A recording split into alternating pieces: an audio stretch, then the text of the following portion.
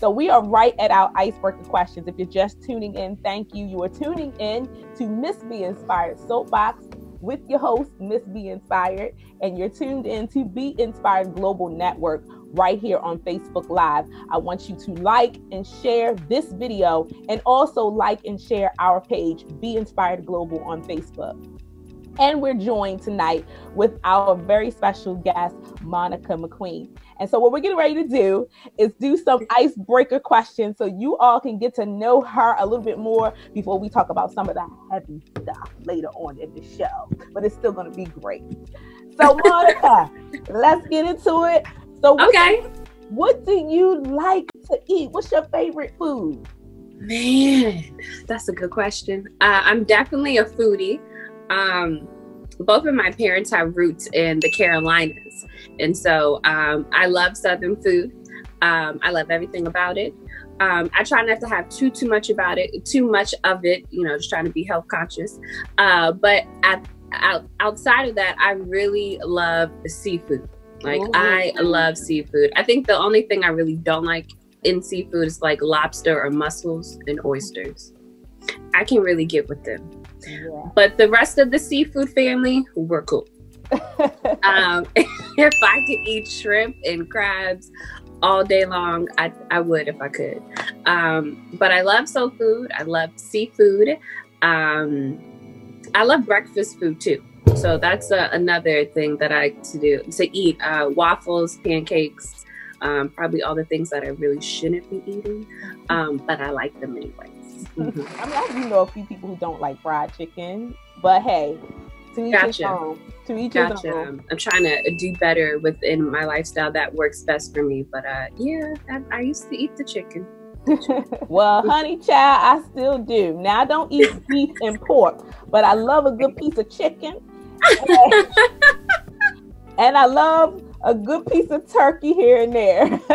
If the COVID, wasn't doing what it was doing right now, what would be your dream vacation? It's traveling South Africa.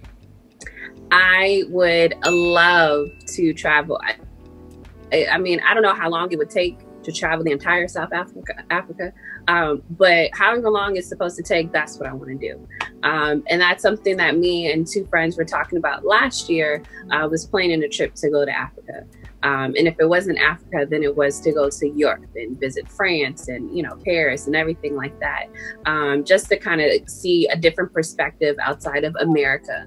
Really good choice. So I actually just came back from South Africa right before, like literally the day before. Yeah, literally the day before travel was really banned internationally. I came in on the plane the day before, but I spent about 2 weeks in South Africa, and very good choice. You'll love it. So what is your go-to clothing item for the summer?